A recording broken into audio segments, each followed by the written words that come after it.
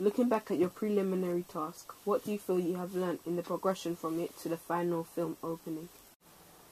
I believe I have become better at and more comfortable with editing film.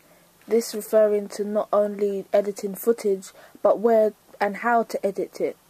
I have learned how important Foley sound and music is to continuity, ensuring that it's smooth and synchronous, and that it suited the genre and themes of our main task. I have learned to identify a good pace for the speed of cuts within the film. I believe some cuts within the preliminary work were very choppy and it needed to be smoother. I feel we have improved upon this, creating good continuity in the construction of our film.